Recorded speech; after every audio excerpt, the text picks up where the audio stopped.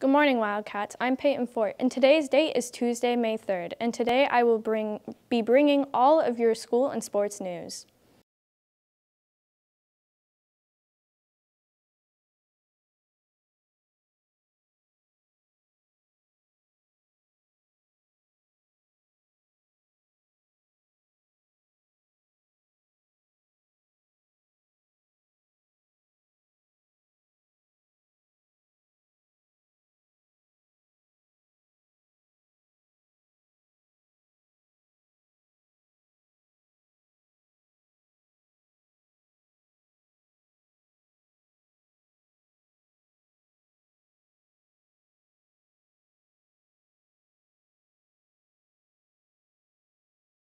This week is Teacher Appreciation Week. If you are looking to purchase a class shirt and you know someone who will be coming here next year, check your school email on how you can purchase one, or you can go to the school website and go under the Spirit link. Through May 9th, the Library Club is accepting donations of the books to disperse throughout other organizations. They are taking from baby books to adult books. Any book being donated should be in good condition. The student who donates the most books will get a choice between a Spirit shirt or a $25 gift card. The second period class who donates the most will get donuts, and the staff member who donates the most will receive a Spirit shirt.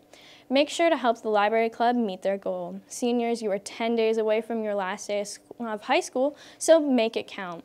There will be a graduation practice on May 19th at 5 p.m. at the World Equestrian Center. It is mandatory if you want to walk across the stage on the 21st. Your cap and gown pickup is May 12th in the auditorium. If you haven't ordered yours yet, you need to do so as quickly as possible. Senior lunch is May 19th at the Rotary, and it starts at 11, so be there for some final goodbyes. Make sure to grab your graduation tickets. Lastly, with senior news, senior exams are May 12th and 13th, and makeups will be on the 16th and 17th.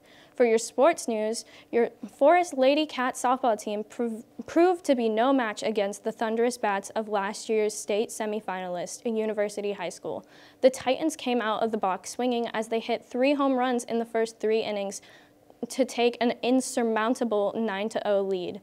Forest faced through tough pitching from their opponent, but just could not deliver the clutch hits. The Lady Cats finished the season at 4-11 after dropping the first round of district's playoffs.